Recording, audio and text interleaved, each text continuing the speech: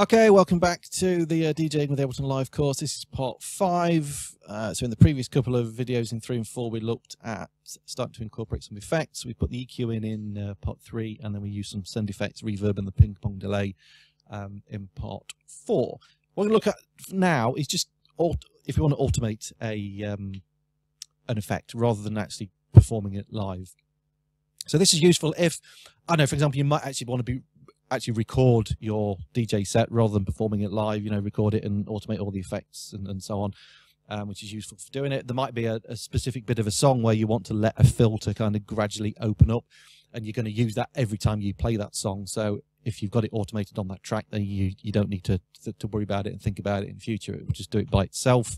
And obviously, you've only got so many pairs of hands, and as Push isn't ideally designed to be a DJ controller, that's one way around of doing it. So that's what we're going to have a look at now. Again, disclaimer, I am not a DJ. Okay, I'm just showing you some principles of how we can use push 1 or push 2. It's the same for both, and Ableton to DJ. So we're going to do it on my track, which is called Found. So if we just play the first bit. Okay, so we get this kind of drum intro, which I think goes over about 8 bars, if I remember rightly. Audio drop out there for some reason. Anyway. Okay, and then bar 9. Okay, we get like a little lead line that starts to fade in. So, I don't know, for a track like that, what I might want to do, kind of drop out all the low end and gradually kind of bring that in on a filter to then kind of bang come straight in with the kick drum fully on bar 9. So we can do that very easily with the auto filter. So we're going to drag him down here. And we're going to use a high pass. Okay, so a high pass is that shape. So basically a high pass just lets all the high frequencies pass through. So anything that's in here will pass through. Anything that's in here will be cut out. So we're going to want it to sound something like this. Sorry, it's going to start up there like that. And then that's going to gradually open up till we get to bar 9. Now the great thing with automating is, if I go over to this view, you can see this is our envelope for our filter. And when if you're kind of opening up, so this is all the things that we can automate, all our devices, and then this is all the settings on that filter, and there's quite a lot. So if you're not entirely sure which bit you're supposed to be automating, all you got to do is touch it on here. So let's say I was going to automate that. Okay, just click on it, go over here, and it will automatically put it in this box for you. So we're going to be doing the frequency. Okay, and we're going to start with it pretty much up at the top there. So that's the last thing I clicked. Sorry, wrong button. If I go over here, okay, it's now got my frequency in here. So I'm going to start pretty much right up at the top, and we want this basically to open up and come right down the bottom here. So we're going to click the breakpoint there.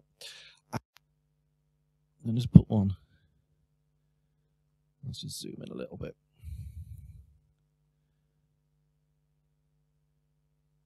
Oh, I've got 2. Get rid of that.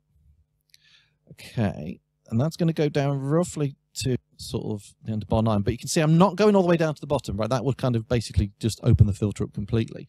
We're going to go to about there, so it's going to gradually come in, and then when it gets to bar 9, it's going to instantly kind of cut off. And the easiest way to do just to turn it off. So if I just click off and on again, we've now got the on-off thing here. So the accurate, because we want it to turn off. So at the moment it's on, okay, and then we want it to turn off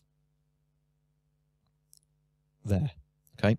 Just so you got to kind of zoom in and get it as close as you can. You want to make sure, obviously, if it's there, you're not going to get the full effect of the kick. So just, you know, a fraction before would be absolutely fine. So if I go back to this, you'll see all these automation things working now when I play it.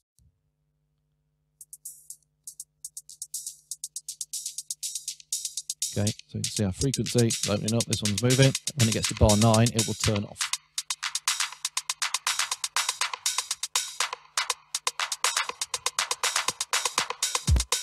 Okay, so then instantly it kind of brings the kick in. So almost like I've remixed the song a little bit, because it's like it's taken out the kick on those first 8 bars, which is great for your transition thing. So if you know you're going to have an 8-bar transition at the beginning of that song, automate it like that, and happy days. You don't need to worry about having to use too many fingers and thumbs and whatever to sort your filters out. So yeah, quick little tip you can use to automate on a filter. What you got to remember is anything that has a little orange thing next to it there means it's got some automation on it. So short and sweet this one, but hopefully useful.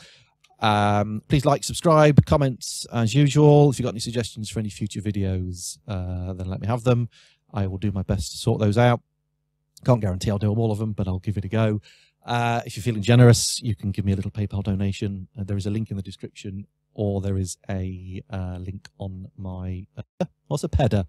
On my header. A pedder is a page header all in one go.